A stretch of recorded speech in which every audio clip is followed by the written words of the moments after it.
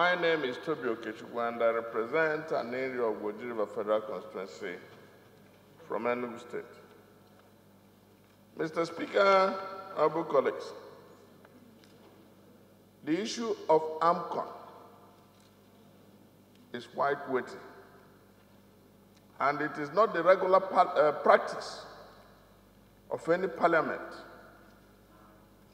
to make laws that have a lifespan.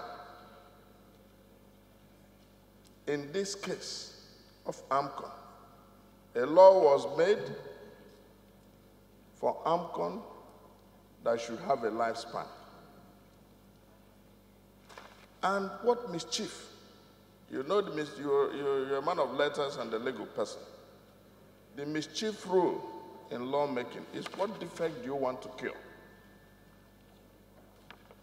And what defect did the idea of having a lifespan for AMCON, was it intended to cure? We should not advertently or inadvertently encourage a situation where the intended mischief is negated, or the cure we want to enforce is negated.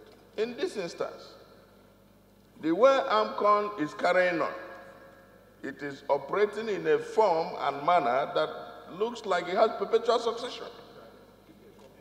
That it is is supposed to act or stay forever. And that is why the liability to which they are supposed to sort out continues to linger. They continue to expand the cost. I think, whereas the bill is to go for second reading, we should interrogate the deliverables which they are supposed to achieve. And in the debate led by the sponsor of the bill, that should have been brought forth. The principles creating the justification for the expansion or extension of from 10 years to additional year. And this stated period for the extension is not stated. Is it forever or for a period? It's very, very important, Mr. Speaker, so that we don't encourage a situation where, it's a laissez-faire situation where people are continuing to expire liabilities and suddenly people abscond, leaving assets that are less than the value of what is supposed to be recovered. Then, Mr. Speaker, there are reasons why statutes, have when something should become a statute bad situation, or why you are given a time frame to register. Mr. Speaker, this thing has to do with due diligence. A prudent agency or arm of government, or even a private person who has gone to court to obtain the judgment, if you don't register it within the time frame, it should be statute barred. You cannot give perpetual lifespan, arrangement where somebody can go and register at any time. Otherwise, it will be subject to mischief and trading. People can begin to trade with it, and if that constraint is not sustained, and we cannot advertently make exceptions in laws where, you encourage some conflict of laws, where in some jurisdictions there's statute bad and then you have exceptions. No. We can, an entity that has a lifespan cannot inadvertently be given a clause that allows it to play.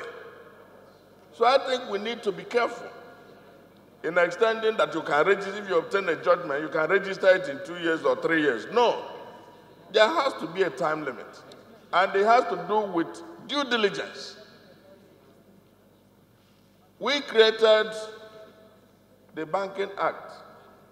And now you see a laissez-faire situation where there is intervention, like the CBN is running a parallel economy.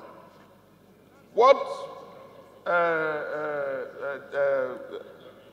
the chairman of judiciary raised is very important.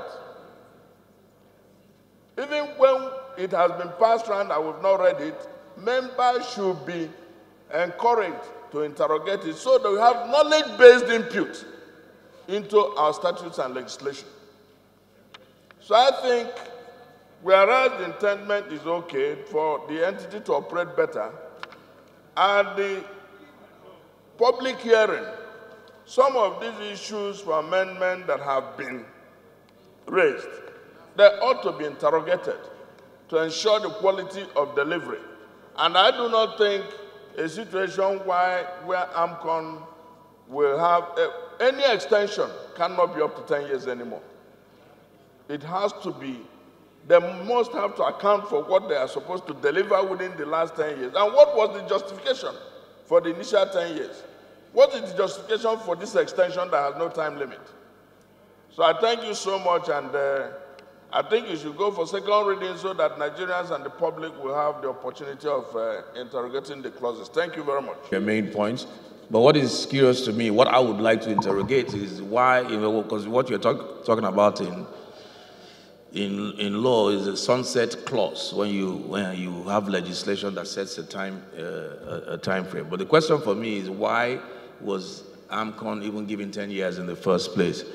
Because for me, I don't think there should have been such a limitation, because what is the work of, what is the functions of AMCON? Is it that after 10 years, what AMCON was supposed to do no longer exists in Nigeria?